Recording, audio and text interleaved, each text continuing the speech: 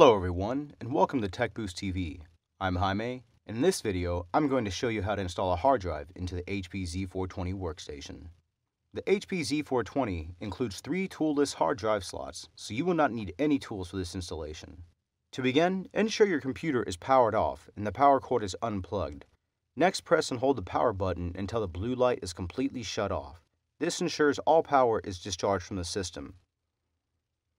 Remove the left panel cover of the system to access the interior. This is done by pulling on the handle and gently pulling back on the panel itself to reveal the interior.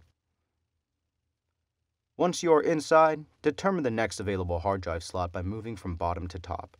If you have a hard drive in the bottommost slot, you will install your new hard drive into the next slot, slot 2, and so forth.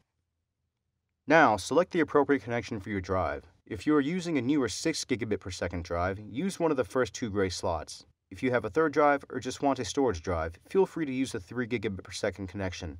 We recommend using the fastest connection and hard drives together so you can fully take advantage of the system.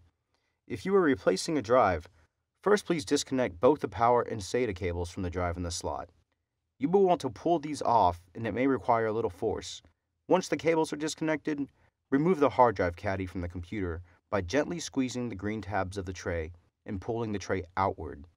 If you are simply installing a drive, follow the last portion of the next step.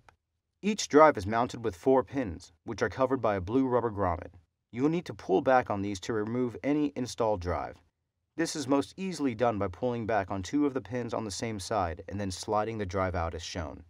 The plastic is very flexible, so it will easily bend to allow you to do this. Once you have removed the pins from the same side, the drive will slide right out. To install your new drive, simply reverse the process by aligning 2 tabs on the same side, letting them push into the mounting holes. Then it will be easy to get the other 2 connected. Once they are all connected, ensure all pins are flush with the system. Failure to do so could make the next step difficult to impossible. Now, begin to insert the drive as shown, making sure the push action is relatively smooth. Once it snaps in, plug in the SATA data cable you chose, then plug in the power cable. Make sure to use the corresponding power connector, D1 for slot 1, D2 for slot 2, and so forth. Please remember these are keyed, so do not force the connection. If you are having difficulty, check to see the cable end is aligned with the hard drive connection. You can now leave the other power connections hanging in their individual bays for future use. Replacing the outer panel is fairly easy. Simply make sure to align the 2 areas highlighted in red. Once aligned, ensure the tops and bottoms are also aligned and push the side panel inward to seal the system. It may take some finagling, but it will snap in once aligned properly. Please check out our other how-to videos covering processor, memory, and video card installation, as well as an in-depth overview of the HP Z420. If you found this helpful, please hit the like and subscribe buttons below.